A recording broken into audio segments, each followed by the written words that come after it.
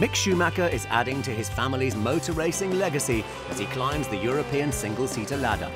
After making the jump from F4 to F3 with the renowned Prema Power Team in 2017, the youngster has remained in the series this season, turning solid points finishes into podiums and, most recently, a victory. That breakthrough win came at Spa-Francorchamps, a circuit synonymous with the Schumacher name, following Michael's F1 debut there in 1991 and his maiden triumph a year later. And for Mick, there is a great pride in continuing the Schumacher story at the legendary track. Well, yeah, I have only good memories of here. I mean, as everybody knows, this is the, let's say, living room of my dad, so I really like and love racing here, because I know that he races as well. So for sure, I'm always happy to be here and every year to come back here. Yeah.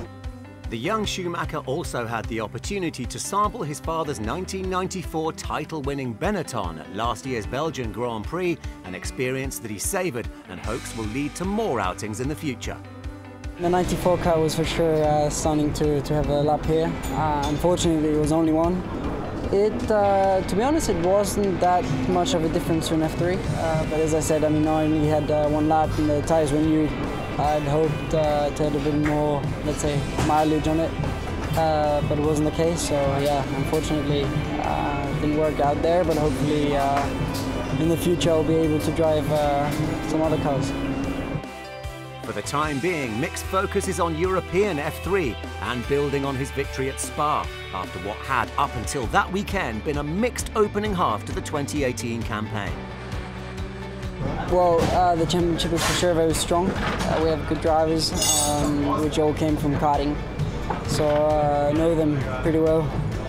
For me, unfortunately, the luck wasn't on my side up to now, so I'm really hoping that the rest of the season really gets on and gets better, and the luck is a bit on my side, and I will fight until I'm on the top step.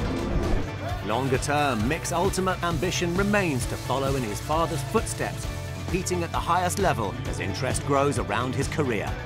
The 94 car was on when I drove it was the F1 weekend. To be honest, here I'm a bit more focused on what I'm doing on track, so I don't really notice it too much. But for sure, you know, my goal was always F1, and it's still my goal. And now, you know, we do one step after the other. So yeah, I'm looking forward.